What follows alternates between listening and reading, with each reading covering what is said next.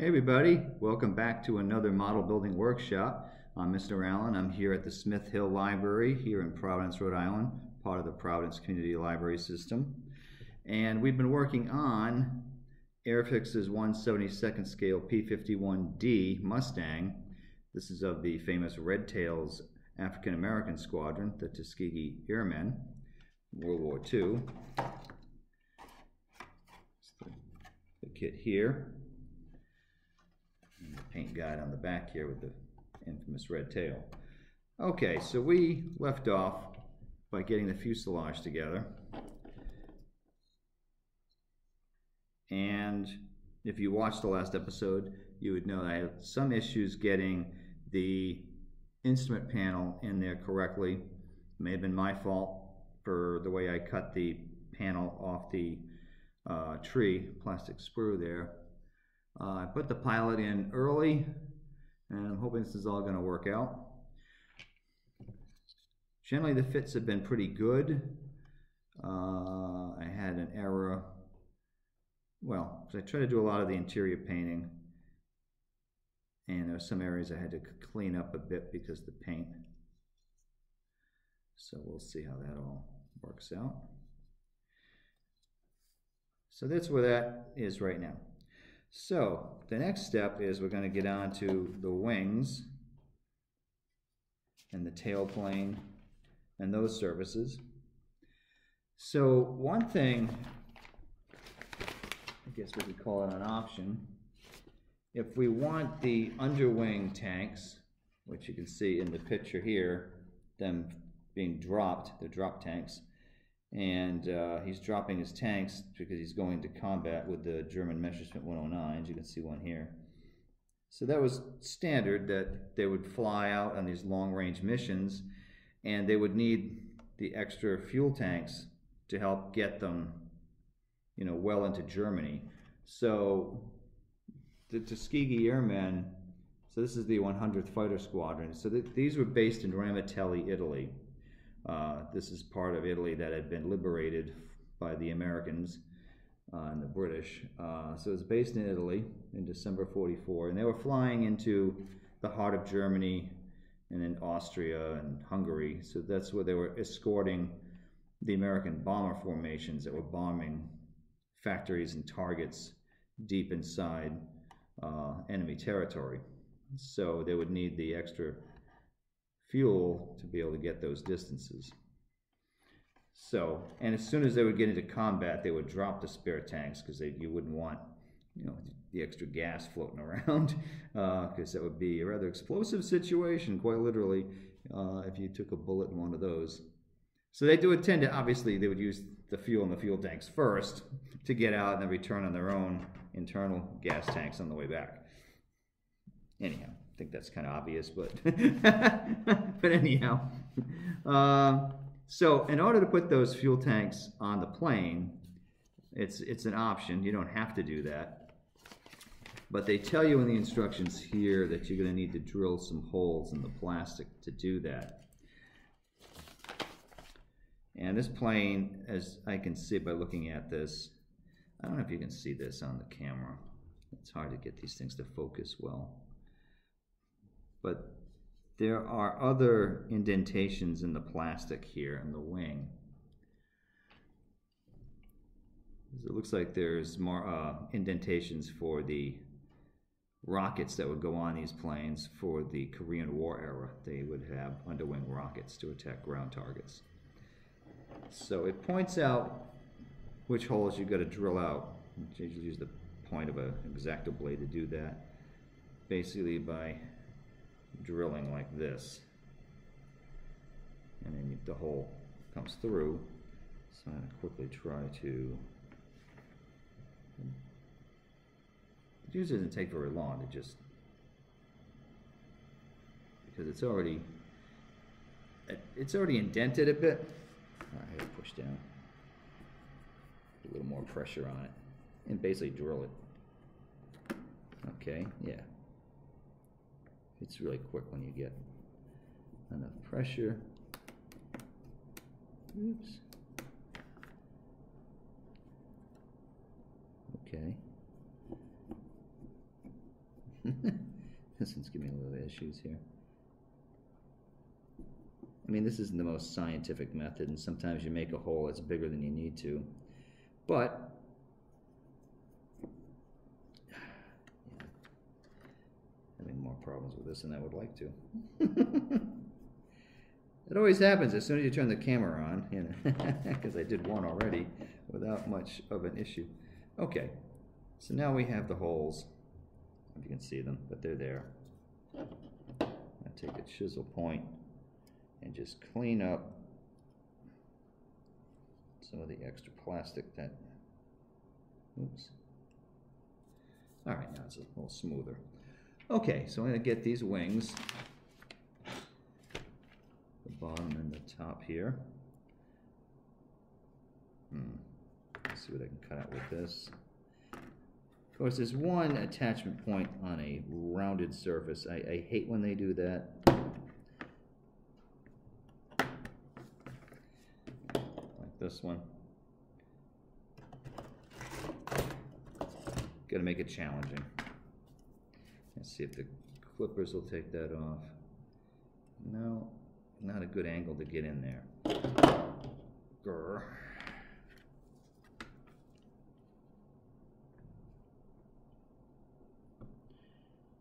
It's not like there weren't enough straight parts to work with on this.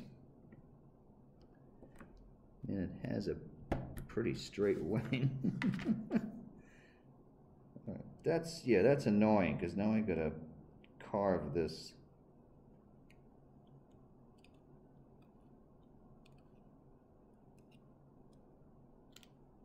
I mean, it's not a major complaint, but that's something that could be so easily taken care of.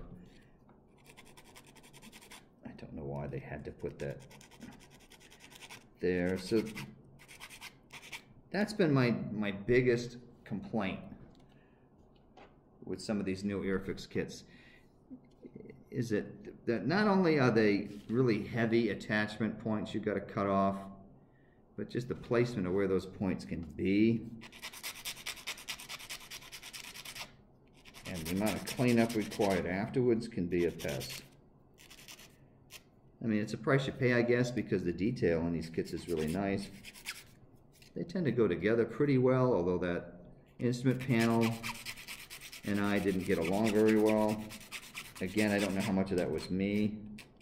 Well, but even so, it's still the issue of me trying to cut that panel off the plastic that caused the headaches. So it goes back to that same issue again.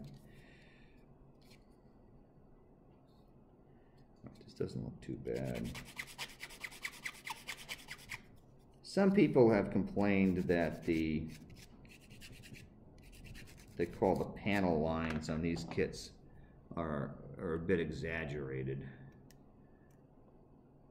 And I'll explain that in a second. Just want to clean this up. All right. So I don't know if you can see. There's these engravings in the wing to show you like the individual panels when it was assembled. So there's little lines and boxes and shapes and forms on these pieces. So those engravings may be a little deeper than they need to be for scale. I tend to like the fact that they do it this way. It's a little heavy-handed, but the detail shows up well. When you paint these, you can see these lines and features nicely, even if they might be, like I said, exaggerated, but I think they look pretty good though. I don't have an issue with it. But it's interesting because some people in this hobby take every little detail very, very seriously for accuracy and so forth. And I get that. But there are times, you know, some things can get a little overblown, you know. All right, let's see if I can get this to let go. Again, a very heavy, yeah, ka-funk. Wish they had thinned the plastic down at these connecting points, because it makes it very difficult to cut these parts out.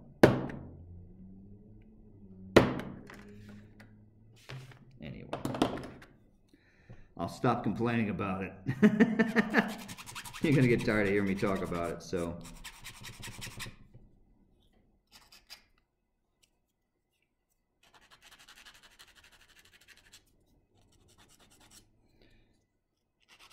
Just trying to get the tip of the wing. Guess it left a pretty good chunk of plastic on here. And I don't want to take out on the corners here, the corners, yeah, pretty much the corner, the tip here. There's a little bump, and that is for the landing lights. Like the red and green lights on the wingtips.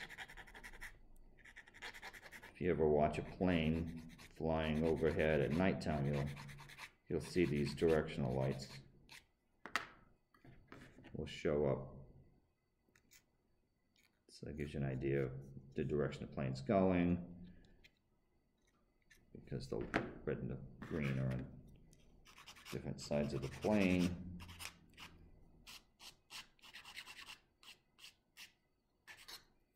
So that people in other aircraft will recognize the direction the plane is traveling in. Because sometimes at night you just see a vague outline of an airplane and some twinkling lights, but you can't necessarily figure out, is he coming toward me? Is he going away from me? But by having the red and green lights going, you can get a better sense. Now, they would most likely be deactivated during combat,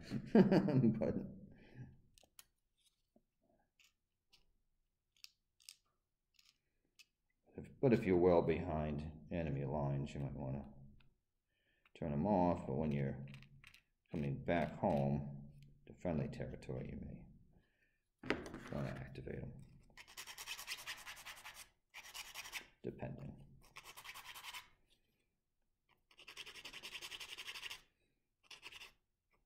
I do know a case, the German night fighter ace that was having a very successful night shooting down lots of Allied aircraft. But when he was returning to base and refueling, when he took off, he left the landing light on too long. So when he took off, the light was still blaring, and there were enemy planes circling this base waiting for an opportunity because it's pitch black. But they saw that light and they're like, plane, and they just gunned him right down. Barely even got any altitude, they just gunned him right down because they had the lights on. Okay.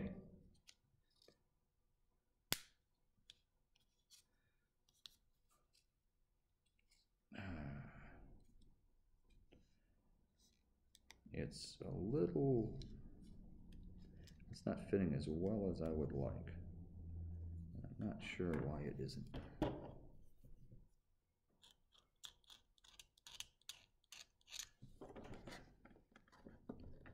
Again, I had put some paint, this cockpit green color that I got. This is a Model Master colored paint.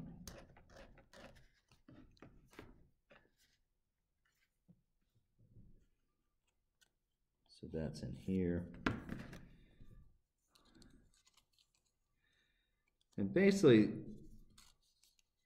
those colors, those paint that they put inside the aircraft, the main reason for that is to help cut down on rust.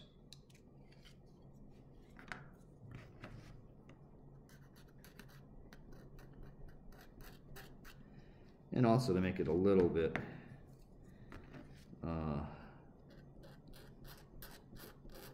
easy for the pilot to be able to see things. But for the most part, it's like an anti-rusting, anti-corrosive kind of a paint. And different air forces use different colors. A light green like this like apple-colored green tended to be the norm for a lot of countries. The Germans used a gray-green, so did Italy did as well. Japan had two different colors. They had a light cockpit green, similar to this, maybe a little bit lighter than this color. But they also had a metallic blue that they used on some of them as well.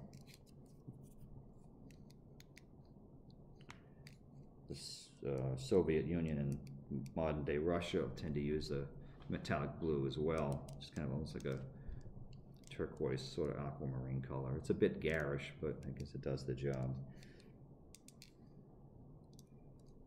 Some nations use gray. I think this is ready to go in. I'm trying to think where that.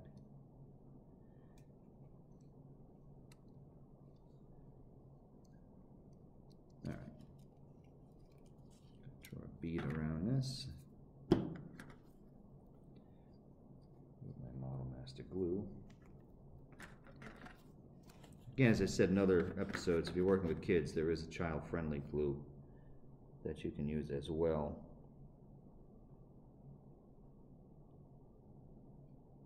I'm a fan of this because it has the applicator. So as long as you keep that applicator clean, and they give you cleaning rods in the box when you buy these, so you can clean out any gunk that gets stuck in there.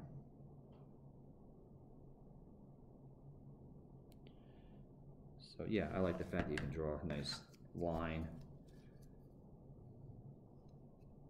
And it dries fairly quickly. That's one issue with the child-friendly glue, is that it's slow drying. Although it might be good for a kid because you get time to work with your pieces to make sure they lined up and are drying where you want them to. So that does have that benefit. This fit could be a little bit better. It's not bad, but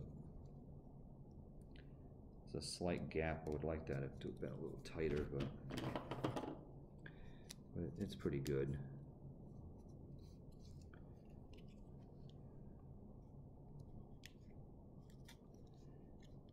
Yeah, this side's going to be even trickier by the looks. These things really butt up against each other.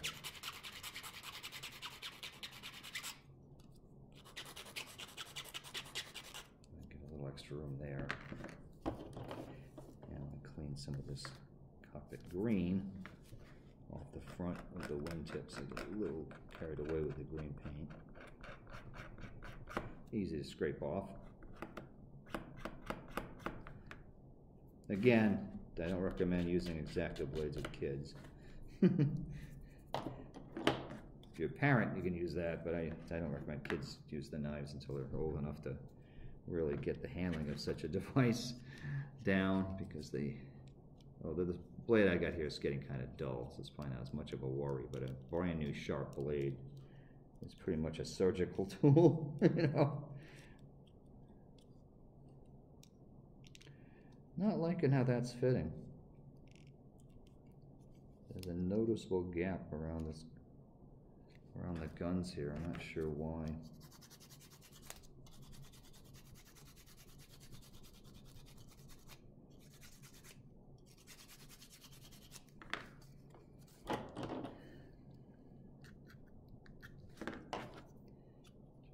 I can clean up on this end.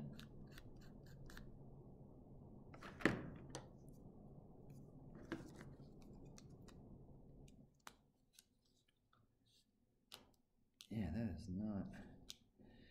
not a particularly good fit.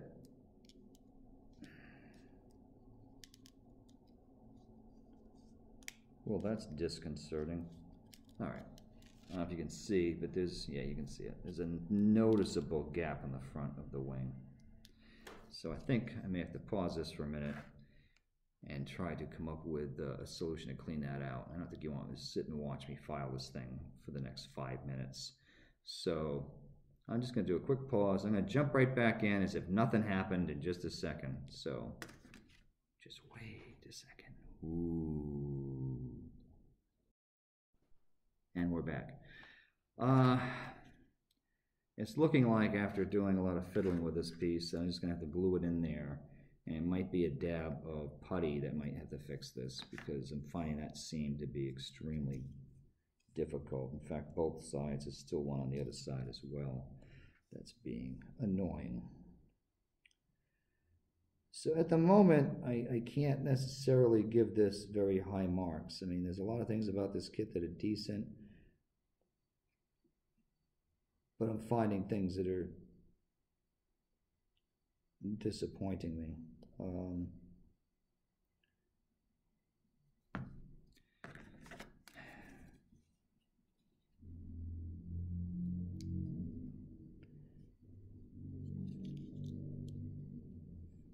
That seam is pretty horrible. But that's what they make putty for, right?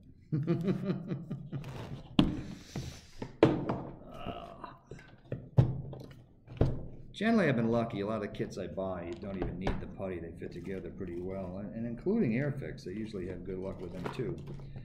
But today, as you saw in the last video, I ended up having to fight something then too. So these are things to keep in mind if you were to buy this kit. While I'm digging through this parts box, here's the child-friendly glue by Testers. So at the moment, I'm just looking for, I got one, might be, no, here's the other one. Another very useful tool to have around for model building, clothespins, because they can help you clamp things like that. Ugh. You know what, let me try. Let me see if I put the fuselage on there, if that'll make this any better. Let's hope so. Oof. I'm already groaning and I haven't even, oh, how is that supposed to go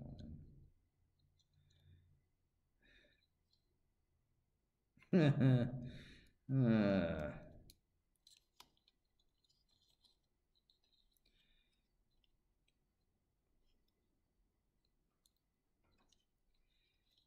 Wow, I don't have any idea how that's going to go.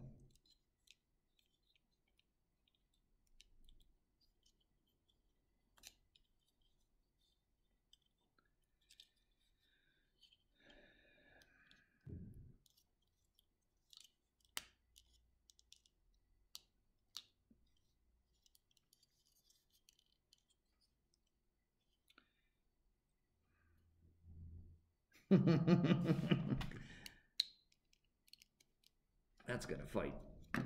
All right. Well, this might be a fun lesson because, you know, we've been lucky with models that generally go together willingly. This one is going to be stubborn.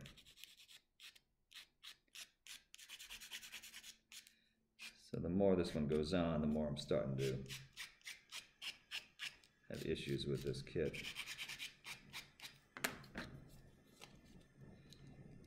But it's also good that I'm trying this out because I think a kid would have thrown this against the wall already, and I can't say that I would blame him or her for doing so.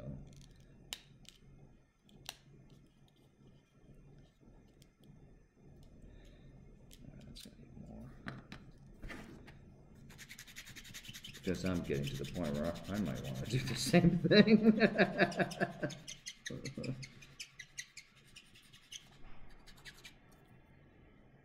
How are we doing on time? All right.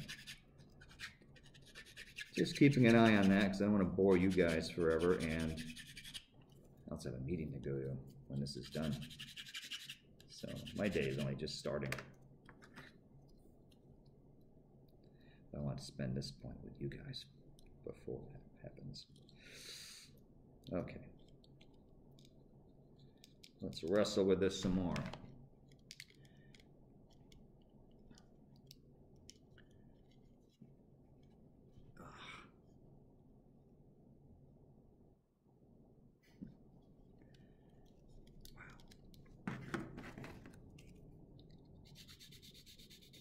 I just say wow.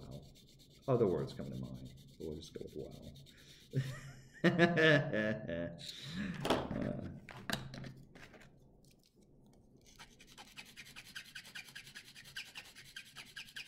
to be fair, you know, even great model companies will occasionally make something that doesn't work very well. I don't want to blame Airfix because they make so many great kits. And a lot of the stuff I built as a kid came from them. I have great memories of them. But once in a while I get something that just doesn't quite work right. And that happens for pretty much everybody, because I remember, I don't want to badmouth some of the other model companies, but I remember building even Tamnio, which usually has the greatest models, some of the easiest ones to assemble. But I did try to build one of their Jeeps. I forgot which version, so don't. I think it was one of the Jeep, the Mutt. And I was trying to do that with kids, which I thought would work out, but yeah, some of that, I think that's part of the issue. That kit was a little too much for a kid to do, and I found that out the hard way. It was the Ford Mutt kit. It was a more modern, or 1980s version of the Jeep. But the drivetrain and some of that was a little daunting for a kid, and I had a bunch of them, so that was one of those classes. Although informative, because we all learned how to fix and how to deal with things that don't go well, and they all ended up becoming decent models in the end, but it was one of those lessons of frustration where we're fighting, like I am doing now, to try to make the kit work out. And perhaps it was more satisfying for the kids at the end that, hey, we made this thing work, when it really didn't want to. And we've had a number of other oddball kits. One of the things that happens with a model building program like this at the library, since we're, you know, a nonprofit, is that we rely pretty heavily on donations, and model clubs have really helped us out in giving us, here it goes, now it's popping in. Okay, this is going to work. Not nearly as well as I would like. It's going to require lots of putty, which is an evil word to me, but you can see there's a noticeable gap there. But I think I can put that thing in and go from there. I'm trying to think if there's anything else I can do before I get to that stage. Yeah, there's a couple other parts I can try to put together. Yeah, not too much. Alright, I may have to cut the video short at this point. I may not glue this right now because I want to make sure I have all the clamps and everything set to fit that in. At the moment, this kit's, but I'm showing you the problems as we're going, so learning my way through it, and hopefully if you get one of these, at least you're prepared and you would know what to do. I do see the rudder I can put on. I do like the fact that they do these pieces separately, so if you wanted to angle these and put them in different flying positions, you can. I think that's a nice feature.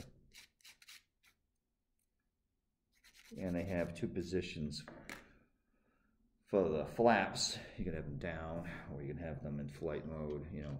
So there's a few different ways you can go with that. See, that rudder fits in really nice. I'll take these wings off. This I'll work on later. But let me get the rudder in. And they have a nice curved indentation here, so you can make the rudder sit right in there.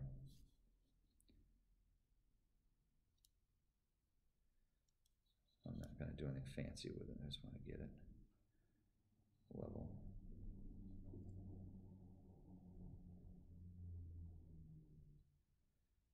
Oh, and that's all painted red. That's going to look really nice. Painting has me a little bit concerned because this is not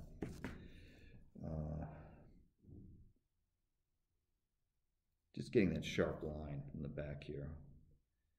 You know, probably put a piece of masking tape, you know, to kind of get the angle and get the tail painted. And there's a decal that has to go around the front, which, to be honest, I'm kind of curious how that's going to work out to get this angled. decal on. I'm almost wondering if I should try to paint that. I don't know yet. So we'll see.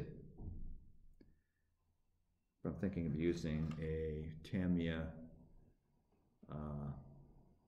natural bare metal spray paint to do this. I mean, they did give you the paints in the box if you want to do this by hand, which is a good option as well.